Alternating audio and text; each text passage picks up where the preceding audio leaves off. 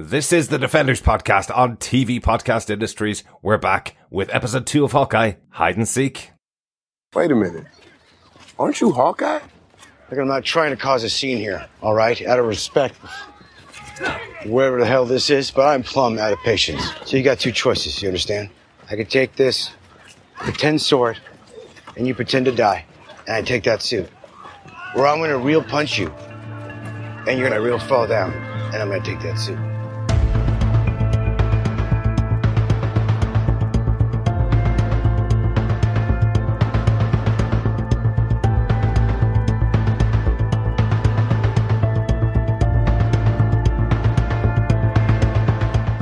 Welcome back, fellow Defenders, to our chat about Hawkeye, episode 2, Hide and Seek. I am one of your hosts, Derek. Yes, welcome back, fellow Defenders. I am one of your other hosts, John. Yes, we are in episode 2, Hide and Seek. Thank you so much. Welcome back if you just took a break and watched episode 2 and have decided to unpause this podcast. But we're going to go again spoiler filled in. Derek, do you want to tell us who gave us what on this episode with the details? Absolutely. This episode was written by Elisa Climent. She's written for a number of shows over the years, including Sorry for Your Loss, which starred Elizabeth Olsen. Ah, excellent. Or Wanda Maximoff. And that show, Sorry for Your Loss, also featured episodes written by Hawkeye lead writer Jonathan Igla as well. Ah, so they know each other well. They certainly do, yes, absolutely. This episode, as I mentioned last time, is also directed by Rhys Thomas, who directed episode 1. John, do you want to give us the synopsis for Hawkeye, episode 2, Hide and Seek? Sure.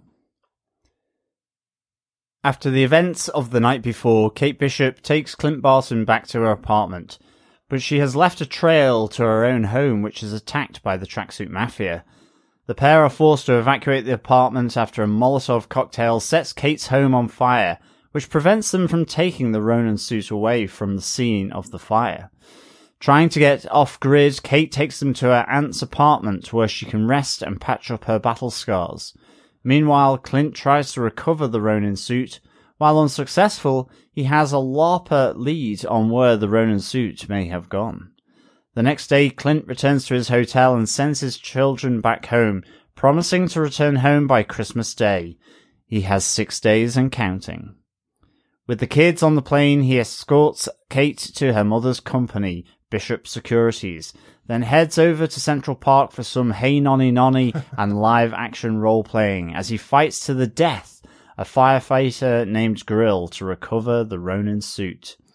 With the suit in his possession, he looks to contact the Russian Mafia, believing he can sort out the mess created by Kate and be back in home in time for Christmas. Later that evening, during dinner, tensions rise as Kate tries to prove that Jack Duquesne was involved in Armand's death, but her mother Eleanor is unconvinced. So Kate decides to settle the matter by challenging Duquesne to a fencing duel, to prove he is a liar about his sword skills. She does, but her mother remains unconvinced. She leaves the apartment unsettled by an offer of an Armand III butterscotch from Jack, which convinces her further of his involvement in his uncle's murder. In the taxi home, she tries to contact Barton, not knowing that he has allowed himself to be captured by the Tracksuit Mafia. She tracks down Barton's location, but ends up being captured herself.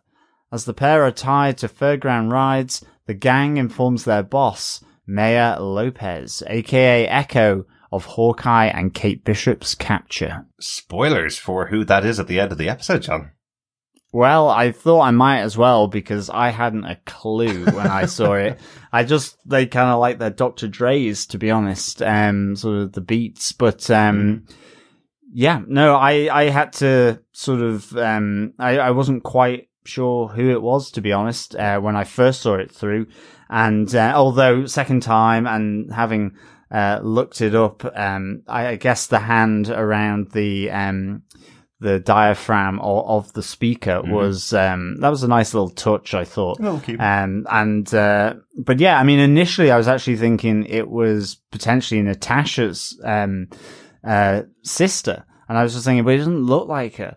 Yeah. So I was just, maybe she just changed her hair, dyed it black now rather than being blonde, just because of the Russian mafia connection. So, it was a good surprise to have Echo again. Really giving that New York street level sort of baddie or antagonist here. Good stuff. Yeah, we're getting closer and closer to getting Daredevil. I know, exactly. Slowly. Which would be awesome. Yes. I really enjoyed this episode, especially that ending. Just seeing Maya Lopez. I knew she was an upcoming figure. I know there's rumors that she has her own show in the works as well. Within Disney Plus. So we know that potentially she's going to be the kind of antagonist that becomes kind of grey area and morally ambiguous kind of, and then becomes a protagonist of her own show later. So it was interesting to see that. But overall, this episode was just fantastic kind of lead on from episode 1. Absolutely. I'm glad they're released both in the same day, but they clearly weren't supposed to be, because they replayed the end of the first episode in the second one. It's not made as a movie, but it made sense because you release it just before Thanksgiving and hit Christmas if you do 2 in one day, and then 1 a week for the next 4 weeks. So very smart, but great to see the character right at the end of the episode. Obviously, we'll see much more of her next episode, because we saw for about 2.5 seconds on screen, and as John said, he had watched the episode before me and said, someone appears at the end. I don't know who it is, but it seems really exciting. So now he knows, and it is really exciting. A character created in the Daredevil comics, Echo. Yes. So we will learn more about it. We won't talk much about her in this episode here, but it was an interesting reveal anyway. Let's get into our top 3 arrow points for this episode. First up, let's talk about LARPing in a Ronin suit for our first arrow point for this episode. All kind of kicks off as Clint goes back to Kate's apartment and gets the full lowdown of what's happened, how she got the suit. I love that she just lays it on the line. I also love how it plays in the alleyway where he asks her all the question, and she is so overwhelmed by the fact that her hero, the one that inspired her to take up the bow and arrow, is standing in front of her that she can't even speak. And then when they get back to the apartment, eventually she starts being able to tell him everything that's happened. Yeah, it's really a great opening. I loved just the whole pitter-patter between Clint and Kate, in this episode. And it's really, it just kicks off in this opening scene. I love the moment where, she's saying, I'm considered one of the world's greatest archers. And Clint just says, are you one of them? Yeah, move on kind of thing, It's just, the fact she wants him to sign her bow. It's just really, really good. It's almost, referencing the first episode's title, you should never meet your heroes. Yeah. I really just loved this whole pitter-patter between the two of them all the way through, the episode. So, at Kate's apartment as well, there's a bit of maybe disappointment from Kate's side as well with this whole thing where, with this fire that happens in Kate's apartment, she wouldn't be disappointed by the absolutely fantastic throwback of the Molotov cocktail. I loved that scene. Was amazing.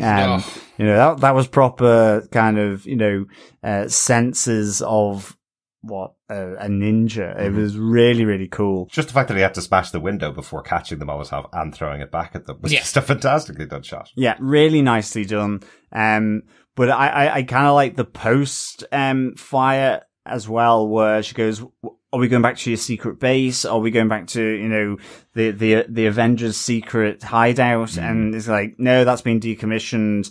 Effectively, we're going to get you some rubbing alcohol, some bandages and so on. And she's kind of like, oh, okay.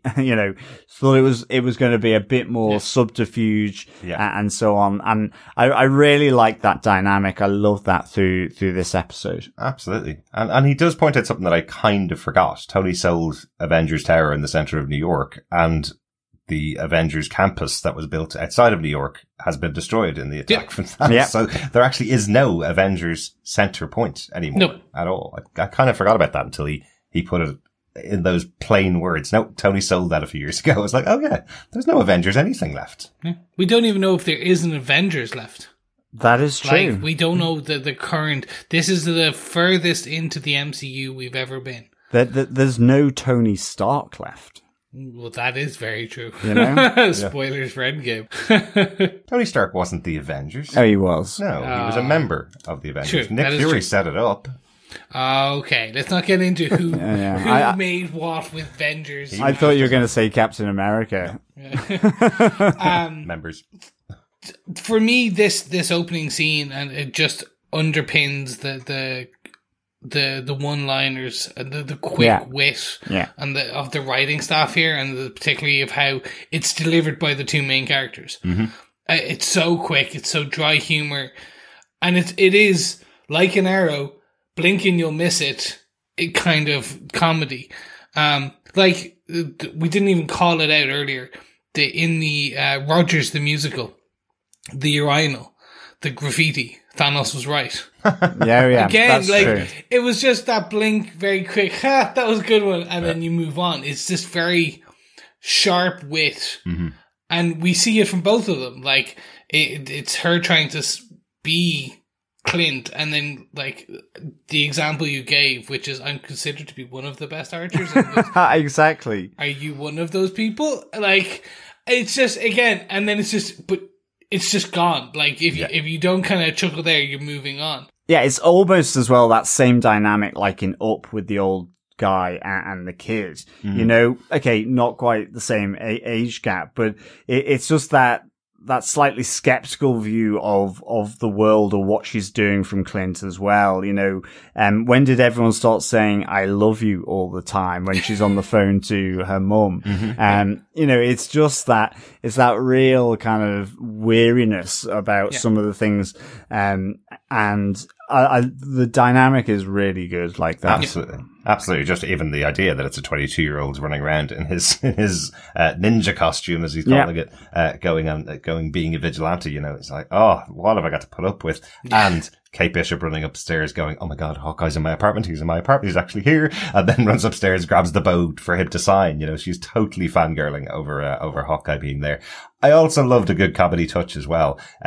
We talked about, Clint throwing the Molotov back, but I love that Kate tries to show off how great she is with a bow. She does a great shot on a Molotov outside. Yes. And then it's the fire extinguisher, which bounces off everything in the room, and you think, wow, there's going to be a cool comic book moment, but it bounces out the window and lands in the street, covering the street and stuff. It feels like, wow, she's going to put out the fire with a bow. That's awesome. Oh, no, not at all. Yeah. Nice little comedy moment.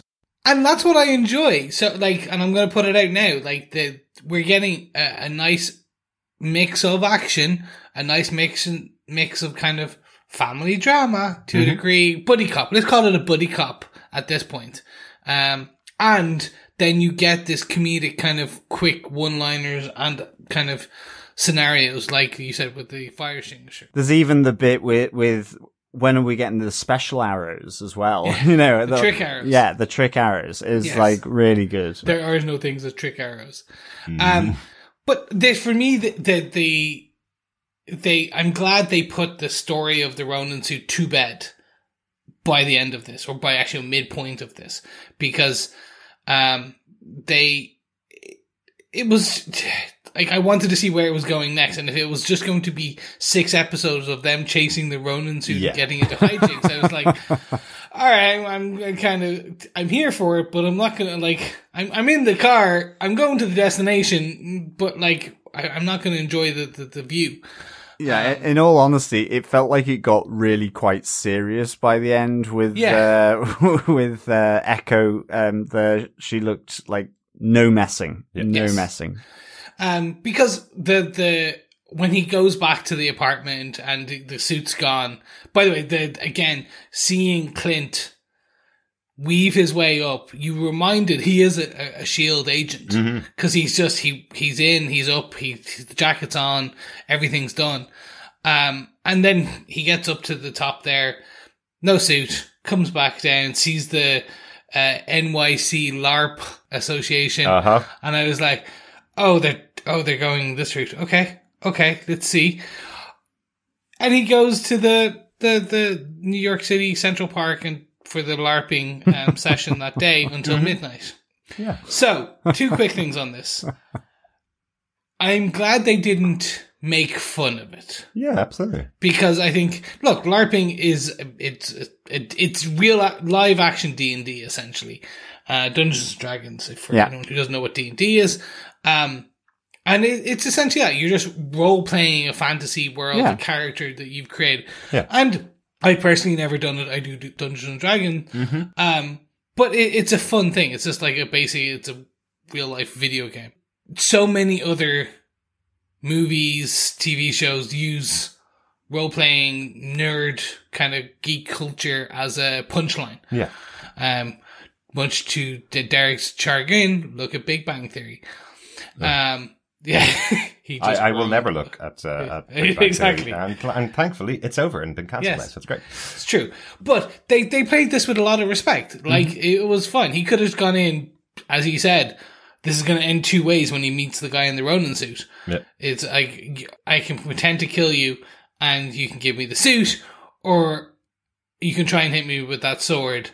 I punch you and take the suit. They played it well. They didn't absolutely. kind of make fun of it. They did make fun of it, but they made fun of it on the sense of it was an outsider who doesn't Yes, that is exactly. do LARPing, who just didn't get it.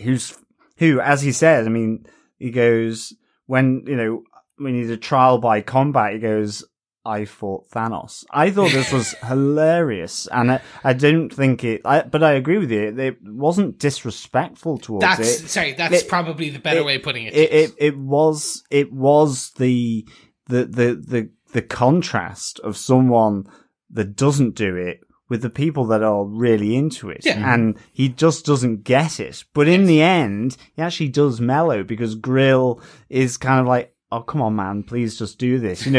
Because he is human and he's not disrespecting it. He's just doesn't get it. And then in the end, he's like, he gives Grill his moment of ultimate power, in the trial by combat. Mm-hmm. And I thought it was fabulous. This whole thing, the slow-mo, even the little, the goodness where he says, and in fact I think he says something else, but they dubbed the slowed down goodness instead of goodness instead of which I thought was really good. That was a nice little touch. I really like that slow-mo battle as well, because it is kind of saying this is Hawkeye. Like, he's fought with his weapons quite often. Like, he's done hand-to-hand combat with the bow on many occasions, and they have all these people attacking him.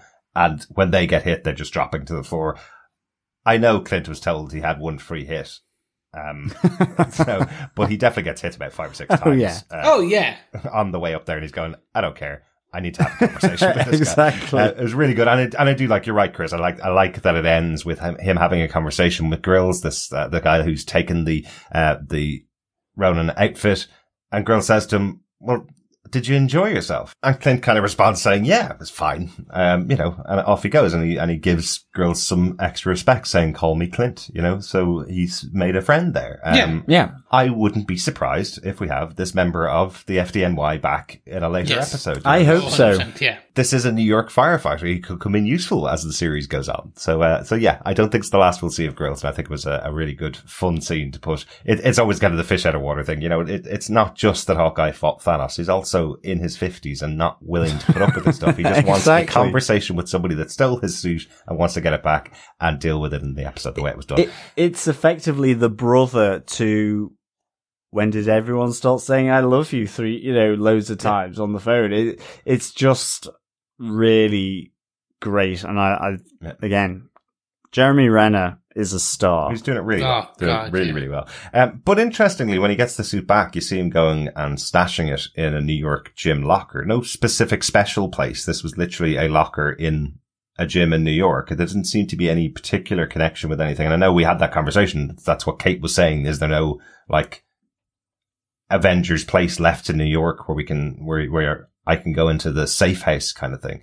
But I just thought it was interesting that it seems like a regular gym locker. I know the lock itself that he puts on the door is his own lock that he brings with him, but it's an odd moment that he hasn't got somewhere at all to stash stuff in New York. So I thought the same thing, and then we do know that there has been loads of different drop zones, safe houses for shields and shield agents and things like that. From Black Widow to even kind of similar things kind of are mentioned in Falcon and the Winter Soldier. Well, maybe it's one of those, yeah. So I think like it could be like on the facade, it's a gym, and for everything else, it's fine, but it's actually well monitored kind of gym, but it just he puts on a lock. Yeah. Or kind of hiding it in plain sight is usually a good thing as well. He just has to pay his fee in the membership. That's all. Exactly. Could just be that. But I also love the conversation that he has with his wife Laura here on the phone, because I love that it's a coded conversation. Remember, everybody in the Avengers was surprised that Clint was married and had kids. Yeah. And his kids were reasonably old when we met them for the first time in Avengers Age of Ultron. But Laura's had to deal with this her whole relationship really with Clint. So I love that there's this kind of coded conversation of how long is it going to take? I know that you have missions sometimes that you have to do. I know you're in the life here. You need to deal with this issue and then come back home. You know, I love that she's fully on board with what he needs to do, because she absolutely knows he wouldn't put this before his kids if it wasn't massively important. Yeah. Yeah. So it's just a little bit of their relationship again. The other thing that I kept thinking in my mind was Shaun of the Dead, where they're in the Winchester bar and it's like, we'll have a couple of pints here and it'll all blow over, you know?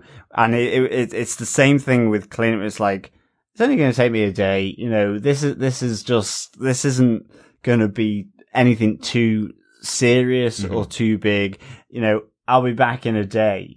And I'm hoping that there is the running joke through the next few episodes where, it's going to take 2 days, and we're going to still have the phone call with Laura where he's having to make the excuses whilst the kids are on the city watching the movie marathon or something like that. You know, we see them doing the gingerbread house building here. So I really I hope that is a running gag. I've set it up in my own head, so if we don't get it, I can just go in another reality, I guess, and laugh internally. There you go. And another reality where there's an ongoing joke. But I like that Laura understands. It's not like the normal trope of this kind of stuff where he's hiding his secret identity from his partner and has to make up excuses. She knows, and she knows he would only put this up front if it was really important. So, I thought that was really refreshing, actually. Yeah. I really enjoyed that.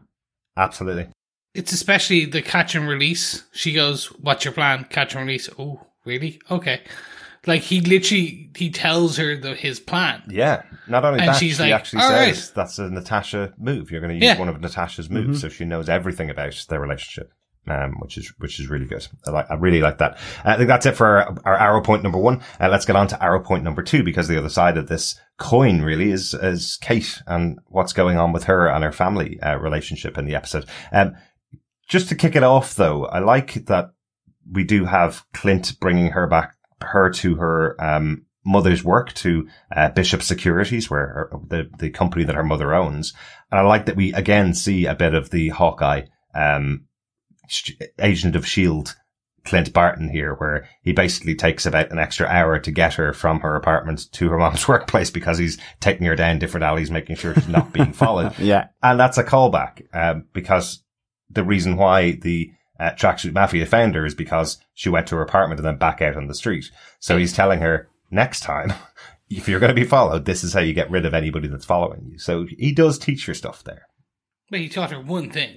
Yeah, exactly. How not to be trailed. And I kind of had a good idea about that anyway. But she didn't. She says that, but she didn't have an idea. She was followed home by the Tracksuit Mafia. But as I said, and burnt down her house. And how to stitch herself up properly. Yeah. Which was really good. That's really I did like her with the pizza on the head as well, to take the swelling down. Yes, she's multitasking. She's also defrosting breakfast for the dog. Like that, really good. And then we also have the branding discussion with Hawkeye. And as you said, he's not really comfortable with the idea of people calling him hero, and not really comfortable with his brand, I suppose, as Kate will put it. I love that moment where we have all the people dressed up as superheroes in the street, including all of the Avengers and Katniss Everdeen, who Kate thinks could possibly be Hawkeye. Really like that. It's a good funny call out. But Kate just thinks that he's just not on the branding. He's someone that clearly inspired her and can be an inspiration to other people. Yeah, you're too low key, which I like. He's a spy. And then finally, in that moment, Clint leaving Kate behind and giving her the phone number, another little great bit of banter between the two of them where Kate's kind of going, "Oh, I'll give you a call later." He's like, "Please don't call me. It's for emergencies only. I will block and delete if I feel you're using the privilege." And then we get the kind of big battle, really, in the episode between Kate and Jack. It's kind of a battle of wills, to begin with. Or wits, to a degree, at some point as well. Yeah. I'm not too sure how much wit Jack has. I'm not too set on him. I know Kate's very intelligent, but I'm not too sure about Jack, in this episode, certainly. But I like that, she kind of interrogates him in the office, starting out with, she's obviously had a bit of psychology 101. She starts out with, apologizing to him and commiserating, to him about the loss of his uncle, and then goes in with the questions, because she's convinced. She's seen the dead body of Armand. She knows that this person has been stabbed. And how many people are gonna use a sword in New York City to kill somebody is what she says to her mother later on. So she knows that Jack has a penchant for swords. So, why not probe him as much as possible? Well, that's it. This brought me back to Eleanor again, because we knew they had financial troubles beforehand. There was this, it's all built on a lie from Armand. And I'm just wondering, is she marrying, Jacques to get part of the inheritance? I don't know, but I'm still there going, "Ooh, Eleanor, you crafty so-and-so." But it could all just be, Jacques Duquesne, for sure. Could be. That's where everything's pointing right now. Yeah, including the butterscotch toffees. Well, yes, absolutely. I didn't know what the importance of those butterscotch toffees was at all. No. It was even included in the opening. And it was like, because Kate had said it, it just sounded like, wow, rich people and their monogram butterscotch toffees. Is that how rich you have to be to get your own monogram toffees? But it does make sense, later on in the episode when Armand pulls one out of his pocket and she'd just seen them in the bowl the previous night. So she knows he's probably been over at the house pretty recently. But at the same point, he's the fifth. He's a Dumont. Of course he's going to be with his uncle's house. They didn't seem to have that great a relationship, which is what she saw in the first episode. She saw they're kind of at each other's throats a bit. Yeah. So she's kind of piecing it all together, and that's what I'm kind of guessing from here. Again, not sure yet. I hope it's not as simple and straightforward as this. Oh, he killed his uncle. We knew that. I killed him with a sword. That's kind of it. Or did the mum do it? Exactly as John's been saying. Well, that's it. Yeah. Or is that too simple? Is it, we're introduced to a new antagonist here. Maybe there's something there. She's one of the powerful friends that Armand was talking about. Yeah, so maybe. There's still plenty of options. It's a terrible, powerful friend of Armand's if she stabbed him and killed him. Well, a backstabbing very friend. Powerful friends who might stab me. Please don't. Just one thing to mention that we kind of entered the money troubles of Eleanor. Really interesting. She's living in the same apartment in New York. So, that apartment was rebuilt after the attack in New York. It was a very expensive apartment, to begin with, because they were having money troubles back in 2012, but she's been able to hold on to it. Yeah. Just like her husband Derek had said, something did fall out of the sky that allowed them to keep the apartment, whether that was insurance money, from overall getting, New York restored, or maybe it was life insurance from her husband. Or both. Or both. Might have needed both to be honest. It was a very expensive looking apartment. Is she trying it all over again with Jack? Oh, maybe. Who knows? Maybe. Oh. She's another type of Black Widow. Yeah, could be a con. Yeah, could be. What did you think of the fencing fight between Jacques and Kate? I loved it. I thought it was really good. And I loved as she takes the fencing sword from Jacques right at the end and it spins round. I don't know whether that was by accident or they, did that scene about 1,000 times to get that look, but Yeah, it was just really good. And, you know, you see a bit more of her skill. But you also get the sense, you know, Jacques is pretty nifty with a fencing sword as well. Absolutely. But he does underplay it as she's trying to prove to show that, you know, this guy does lie and could be lying about how his uncle got stabbed. Yeah. Yep.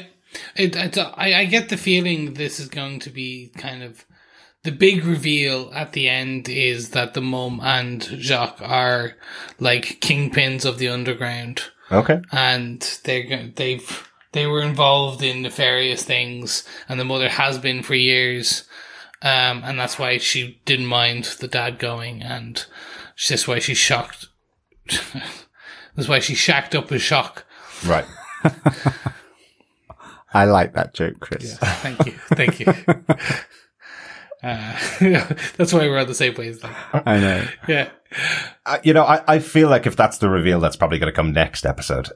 Because that feels like a pretty straightforward premise to hang 6 episodes of a show on. So I think it's probably going to come pretty quick because Kate already suspects Jacques right now. Yeah. So I think we're probably going to find out that bit of the story next episode, and there'll be hopefully lots more story to go by the end of the season. But hopefully.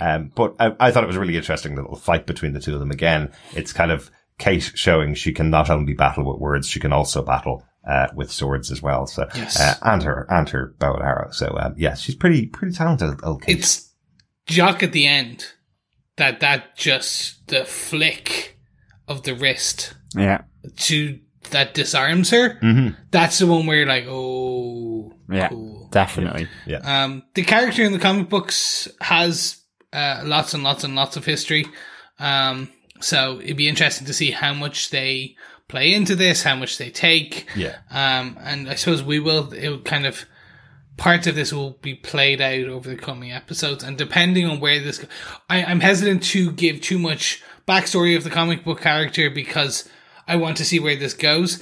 If closer towards the end of the episode, we've seen they've wildly veered left or right, or they've kind of revealed a lot of it, we can give some comic book context in Chris's Corner later.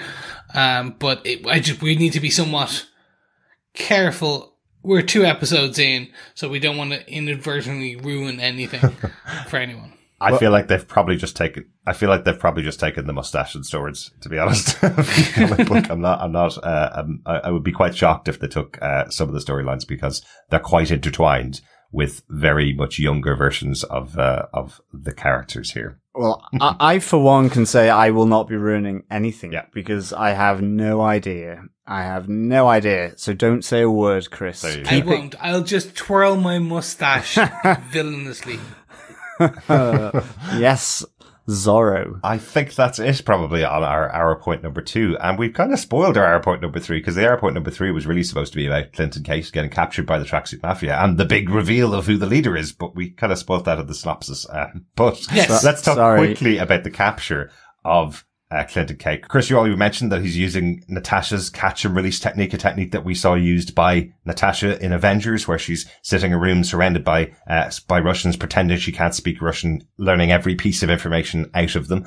So he's using it again on this, on the Tracksuit Mafia, to get captured. He did get an old baseball bat to the stomach. Oh yeah, it looks like it hurt. So, yeah, but I like the little call out from Jeremy Renner, when he gets bundled into the back of the van. You just hear a little voice going, "I can see through the mask," which is a fun little gag. And of course, another fun little gag after Kate has kind of discovered what's happening and wants to share the information with Clint. She is able to get in contact with Clint and track his phone because of her mother's technology, because of Bishop's securities. She's able to track his phone and find out where he is. But we get a great moment where she's standing above and they're calling out Clint. They're trying to interrogate him, trying to find out where Kate Bishop is, and she falls in through the window.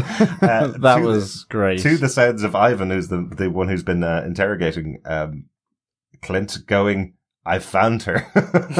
She falls through the floor. Very funny. Great timing. Yeah. I liked it a lot. It was even better with just the additional, we're doing the gun things. Was I supposed to bring one?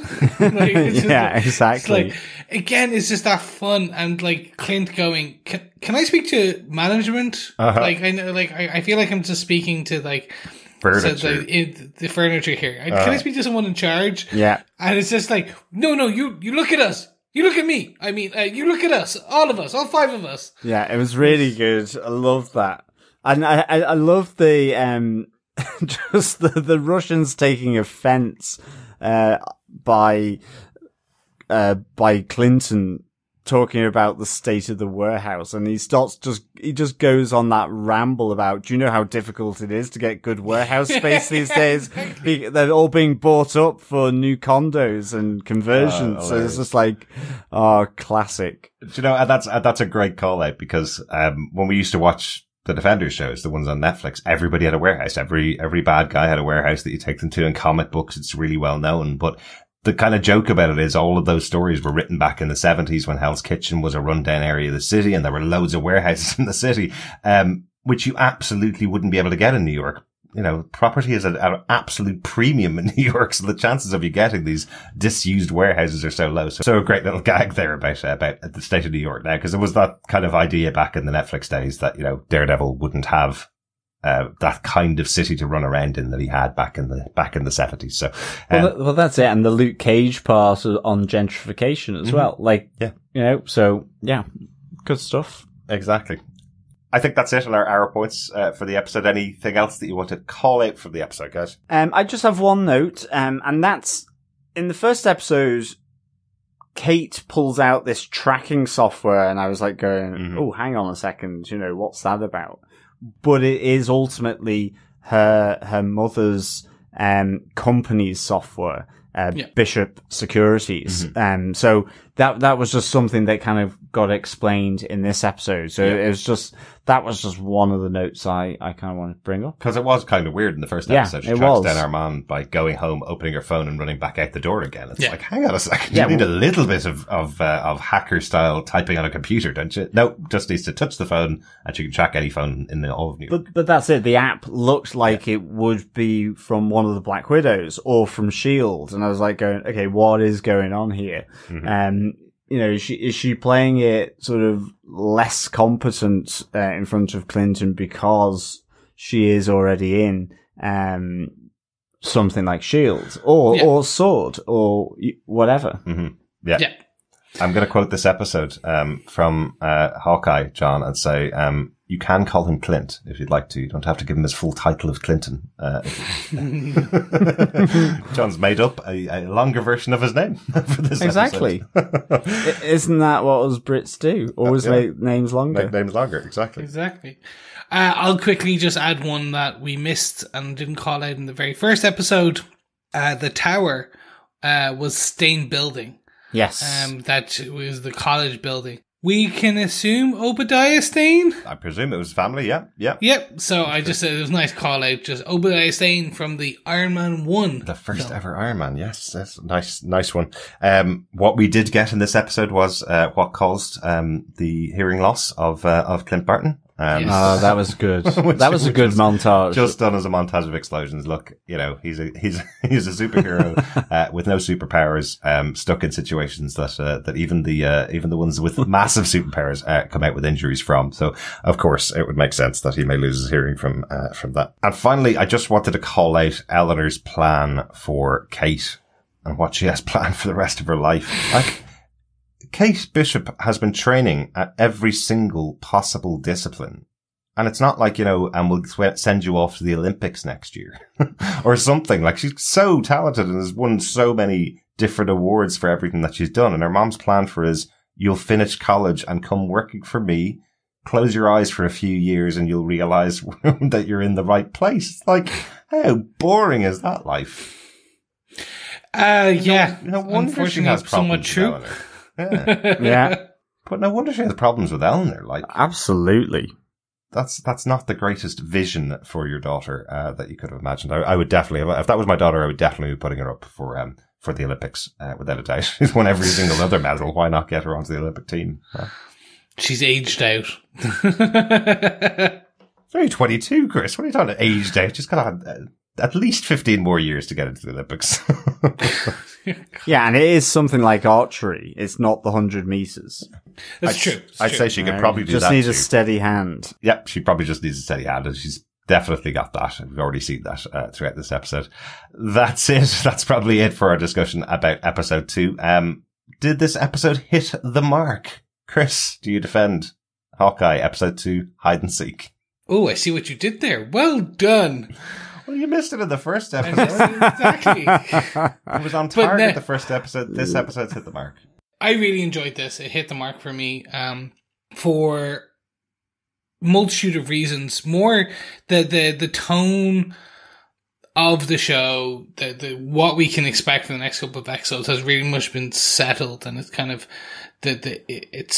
we understand the action now, the comedy, the timings, the delivery between the two Hawkeyes, or the one Hawkeye and the budding Hawkeye. So it really just kind of came together in a way that now I'm like, okay, I know what I'm getting, and I'm enjoying what you're giving me. I can see the great why they put two of them together. Again, obviously not just finishing Christmas week, but also just it really shows you. It sets up so many questions. And you're like, you want to know what the next 4 episodes. What is the story with Jack? Like, who did kill it? Where is Ronin's sword? Like, what's going to happen with Tracksuit Mafia? Who is the strange lady listening to music with her hand in front of the speaker? Mm-hmm. All of these types of things that you're going to go in and go, oh, cool, I want to know more. Like, give me it. So, overall, completely hit the mark. Bullseye as a package. Take me on to episode 3. Excellent. How about you, John? Do you defend Hawkeye episode 2, Hide and Seek? Yeah, I really do. I defend episode 2, Hide and Seek. I give it 4 crispy fire damage departments out of 5. Yeah, I loved the fact that for me it showed that dynamic, as Chris said. You know, this being a double header, having this second part really kind of. So it made me mellow out, because I loved the pitter patter, between Clint, and Kate. And, you know, from Kate dropping through the roof and the whole interrogation comedy, but just leading to that really kind of nice, sort of threatening view of Maya Lopez, as this mysterious, echo, was really, really good. I loved the whole, LARP scene, with Grill, and I absolutely just thought that was so funny, so genuine. And again, just his Clint's relationship with Laura, his wife, it just felt refreshing to me. Like you say, they're totally has skin in the game with her husband, knows the business that he's in, and knows what the situation is. And I just thought that was superb. I think the battle, in the apartment, if only all our homes had space enough to do a fencing joust. Yeah, push back the table. We'll do exactly. We'll do it with cocktail sticks. But it was just, I really like that. It's a bit more intrigue. I'm still not entirely sure whether I'm there, but I'm kind of tending towards Eleanor, who's probably going to stab Jack in the back, to be honest. But I like the fact that Kate is she is like Pizza Dog with a pizza, she's got it for Jack. And I do like that he points it out. Is it because she was surprised by the engagement that it was dropped on her in that way, effectively told by Armand? So, there's a kind of a nice dynamic with Kate, and effectively, these two distant people of Jacques in particular, and the person who should be less distant but is with Eleanor. So I really do defend this episode. Give it 4 crispy crispy and crunchy, fire damaged apartments out of 5. And dare I say, I think, I would tend towards a more sympathetic 4 for the first one after seeing both of them together as well. Yeah. Excellent. So an even higher score for the first episode. Exactly. Look at me. Derek, did episode 2 of Hawkeye hit the mark? Yes, it did. Absolutely. It was really good fun. Really enjoyed it. Right on the money for me, these 2 episodes. And I've just thought of another explanation. I wonder if Jacques accidentally killed Armand. Remember, he got the Ronin sword, which is a click of a button and the blade flips out. I've just solved it. Oops. But I don't think he's as incompetent as he possibly makes out. I would definitely cut my own fingers off if I had a stab sword yourself. You touch one button and it pops out. What if you're holding it the wrong way around? Not good. But no, I did really enjoy the episode. The banter between the 2 main characters, between Kate Bishop and Clint Barton, is just so much fun to watch on screen, and I'm hoping that we're going to get a lot more of that as the season rolls onwards. Good stuff. Let's go off to the pub. Get some nice refreshments after our discussions about the 2 episodes. We're heading into our pub quiz. John, do you have a pub quiz question for us? I certainly do. Grab your fizzy, sparkling goodness for the Christmas sparkle, I guess, with your champagne or Prosecco, Carver, some kind of sparkling wine, lemonade. Well, lemonade, if you will, or fizzy water, if you won't. But yes, fellow quizzers, fellow defenders, the question for episode 2 is, what is the number on the firefighter helmet that Clint is wearing? Ooh, very good.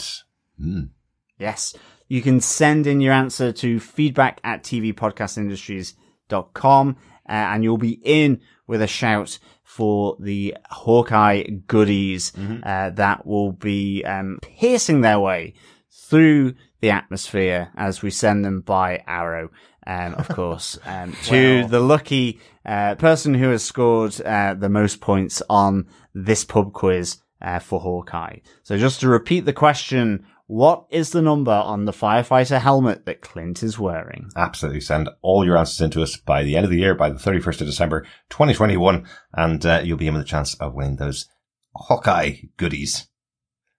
Yes, but we would love to hear not just your answers, but also your feedback. You can email us to feedback@tvpodcastindustries.com. You can join our Facebook page at facebook.com/tvpodcastindustries. Why not actually join the group there? Facebook.com/groups/tvpodcastindustries, where we do have spoiler posts for each and every episode. You can jump in. Not on Facebook. You want to talk to us on Twitter? No problem. We're there too at TV Pod Industries. We're even over on Instagram if you want to get all the grammed up and be down with the kids, and give us the real clicks and likes and all those things. I swear. I don't think Instagram is for kids anymore. No, I don't think so. Not anymore. We're not on TikTok. Sorry. As soon as we went over to Instagram, they all moved on, I think. Exactly. That's usually the way. Or if you want to hear your dulcet tones alongside ours, you can also record your thoughts in a voice message and email it to us at feedback@tvpodcastindustries, or even go over to the website where you can record us a voicemail, and that website is tvpodcastindustries.com. We have loads of feedback for this episode, so we'll kick it off with an email from the one and only Coffee and Vodka. Coffee and Vodka started by saying, "Greetings, holiday defenders." From minute 1, a tight story fitting within the MCU history, giving us the origin of Kate Bishop, complete with the prerequisite loss of her favourite parent. The title sequence provided a short and efficient montage of her training, and the bell tower scene was both humorous and effective in showing us her skill. Meanwhile, Clint, I'm too old for this. Barton couldn't be more ready to retire. I cringed right along with him as Cap sang about he could do this all day. The Tracksuit Mafia, the Draculas, are great comedic foils. Hard to square these seemingly incompetent bros with Maya Lopez's leadership. Hopefully this means a Kingpin appearance. So far it's hard to take the Swordman seriously, but we'll see if they manage to make him a real threat. With the capture of both them in the final scene, I was mostly concerned about who would feed Lucky. Although Bishop's fall from the skylight was a trope the TV show could have done without, I found the rest of it solid. And after watching The Eternals, a welcome return to the MCU formulaic structure. Finally, as they seem to have gone for that buddy cop theme, do you think they should have titled it something like Hawkeye and Bishop? Coffee and Vodka's scores for episode 1 was 5 adjacent urinals out of 5. And episode 2 was 5 pizza dogs out of 5. Yummy. Peace and take care, Coffee and Vodka. Yep, don't get those two scores mixed up. No, not at all. Yeah, I can see why they would call it Hawkeye and Bishop, and it feels like in the same way that, Falcon and Winter Soldier ended with it becoming Captain America and Winter Soldier at the end of the season. You wonder whether by the end of the season, having known Bishop, or Kate Bishop, by the end of the season, potentially, you could call it Hawkeye and Bishop. But, nobody would have known who Kate Bishop was. She hadn't been introduced to the universe. So, and potentially by the end of the season, she will be Hawkeye. So, it would make sense if it just had the Hawkeye story. I think also if they just call it Hawkeyes, because in the comic book, as part of the run, later on in the run, it becomes Hawkeyes. Which makes sense. They'll just add an S on. Exactly. Kind of like it'll be the logo. There'll be a sign with an S of something. Or that season. All the letters go out, and it'll just be Hawkeye. Yeah. I agree with a lot of the stuff. I am happy to be back in the, as you put it, formulaic MCU structures. See, I hate formulaic MCU. That's what bores me. I'm really glad they're doing what they want to do here with a buddy cop show. Like, it is different. We haven't had a buddy cop show. MCU and the Eternals was fantastic. We all really enjoyed the Eternals, the three of us, when we went to see it in the cinema. So I'm glad that the MCU can turn their hand to whatever they want to turn their hand to. That's probably what I'd say anyway. Thanks so much for your feedback, Coffee Vodka. Over on Facebook, we had some feedback from Ronaldo from Into the Night, the Moon Knight podcast, who says, just watched both episodes and already I think Steinfeld is perfectly cast. Great intro and a bit of intrigue with Kate's mom and new fiance. Comic fans know. But really loved the intro with a young Kate and got chills as she watched Hawkeye do that backflip from 2012. For those that have followed all the MCU films, it felt as if we were ourselves reliving that moment when we first watched Avengers Assemble. Really great stuff. Kate is so likable, and I liken her to kind of like Scott Lang, in that they just seemed like really nice people, very affable. Lucky the dog. Oh, stop it. Such an adorable dog. And set at Christmas, the tension of Clint making it home for his kids is a great tension builder. Tracksuit Mafia. Love them in the Fraction run. Love them here. I've quickly latched onto this show, and it didn't take long at all to get immersed in the tone and fun of it. Stands out for me would definitely be the NYC LARP session and the innocent fun that Grills had in killing Clint. Hope Clint realizes soon that plenty of people revere and appreciate what he and the Avengers did. The chat with Kate about how he was an inspiration for her was touching too. Other great moments were the fencing between Kate and Jack. Kate managed to find a crack in his armor, but of course Kate's mom would have none of it. Final big moment was the reveal of Echo as the main boss. She looks great and menacing. Can't wait to see how she develops into a character in her own show. So you probably can tell I'm loving this show at the moment. We are only just about to start seeing the two archers team up, and I can't wait. Steinfeld's quirks and acting chops are so damn impressive, and Renner plays the grizzled hero so well. Oh, and yes, the hearing aid. Such a great thing to see in a show as both a callback to the comics and the fact that all that fighting, well, it makes sense that Clint would have come away with some damage. Can't wait for episode 3. Thanks so much, Ray. Yeah, thank you so much, Ray. It's completely with you. I think the adorable dog, I really hope it swallowed the watch, because I want to see this trio as well. Oh, there you go. Yeah, so... I was going to say the one thing I would complain about our podcast is that we don't have enough adorable dogs on here. It's true. Yeah, we are two households of cats. Yeah, we do have our podcats at least. Yes, that is true. But thanks so much, Ray. I'm glad you're enjoying it. It is just that fun show to get us through till the Christmas period, isn't it? Exactly. We have some more feedback from Deanna Debreen Maskell. She says, this was a great holiday watch while our turkey was in the oven.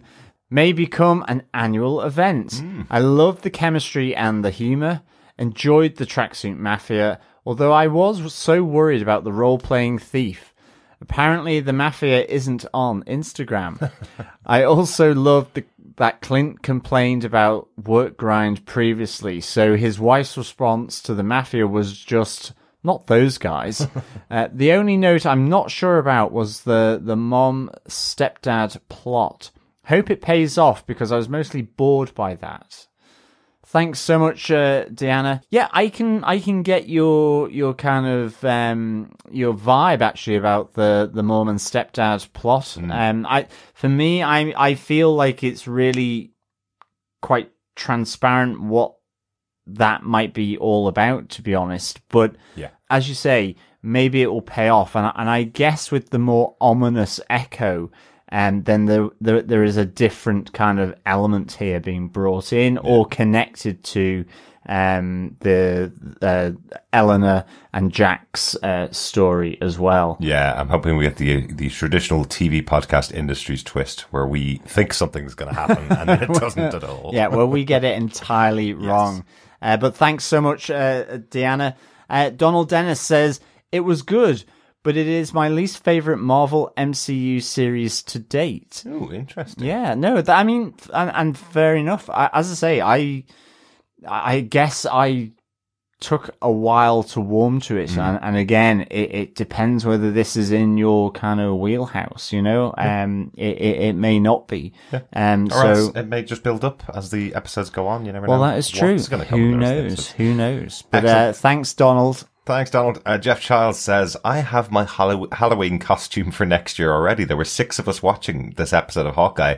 We are going to wear tracksuits and say bro a lot. Tracksuit Mafia for the win. Excellent stuff. Thanks, Jeff. Over on email, we got some feedback from Victor Von Doom. Victor says, greetings, Derek, John, Chris, and fellow defenders. This series has already replaced Die Hard as my favourite Christmas action thriller. Ooh, that is a very big claim. Yeah, well, you must be certain, Victor, for sure on that. So we'll definitely roll with it. Victor continues, I like the concept of the story progressing towards Christmas Day. Will Hawkeye make it home by then? 6 days to go. Exactly. I especially enjoyed the scene of Hawkeye and his family at the theatre. He complained Ant-Man wasn't even there, but actually he was in the comics. Ooh, yes. Haley Steinfeld is killing it as Kate. She and Jeremy Renner really play well off each other. Definitely, completely agree with you there. I'm loving their dynamic. Victor says, I would like to see Kate and Shang-Chi hook up. Interesting. That would be a good hookup, I think. Yeah, that could really work. I shuddered at the appearance of Tony Dalton as Jack. The Breaking Bad and Better Call Saul has stood up on the back of my neck. Warning. Ooh. I haven't anticipated Christmas this much since childhood. As always, looking forward to your podcasts and Defenders feedback. Excelsior, Victor Von Doom. Really, thanks so much, Victor, for the feedback. Yeah, I never really got into Breaking Bad, and I haven't watched Better Call Saul. So, the character of Jack and Tony Dalton, who plays him, I don't really know. So that is it a spoiler almost, Victor, about with the warning signs? But certainly we know that he is is at least at a certain level swordsman. However, that plays out, whether it's just the name tag or a bit more than that. Yeah, he's certainly hiding his identity, and in that kind of moment with the fencing bit with Kate, certainly his true self came out for a second there, and I'm sure we'll see more of that in future. The way he's kind of pandering to Eleanor throughout the last couple of episodes doesn't feel like the massive villain of the show, but I feel like we're going to see a very different version of Jock by the end of the season, or Jack by the end of the season. Well, that's it. And his moustache is very, very distracting. It is, yes. It really is. Even in Movember, that moustache was very well, distracting. That's it. It certainly is going against trend, I would say. Well, as I say, a trend for Movember. But by December, he'll want to have shaved it off. Well, yes, hopefully. And Victor, thanks so much. I'm really glad you're looking forward to the podcast. As always, we really appreciate and look forward to getting your thoughts on the episodes with your feedback. So thanks so much, Victor. Thanks, Victor. Finally, we have some feedback from Brandy Lise Anderson, who says, I have to say, I hope they don't do any post-credit scenes until the last episode of this season. The shows haven't really been utilizing them correctly. Falcon and Winter Soldier was by far the best. WandaVision's felt unnecessary, except the finale, and Loki's felt like a bit of a cop-out. They really could have had us sweating for a week, and the payout would have been so much better. And I don't even count Loki's finale with that final scene. Yeah, it's interesting, isn't it? They have the opportunity to do a post-credit scene on every single episode, but it feels like Marvel know they're torturing people enough by putting an episode on every week that they want to give you extra torture, you know?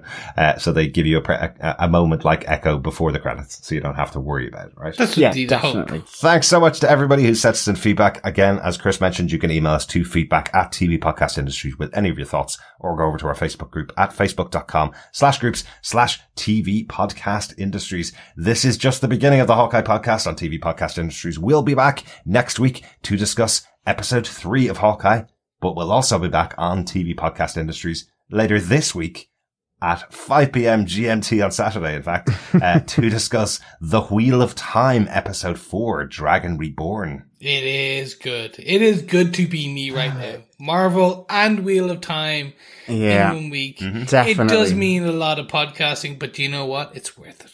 Definitely. It is really good to have Marvel back up on Disney Plus with Hawkeye, and it's great to see The Wheel of Time on Prime, for sure. Yeah. And they may be bringing us Mass Effect, which will be amazing. It'll be so good. But thanks so much for joining us, fellow Defenders. We'll, of course, be back next week with our array of podcasts. It is a pleasure speaking with you, as always, about all things Marvel, all things Hawkeye. And remember, keep watching, keep listening, and keep defending. Bye. Bye.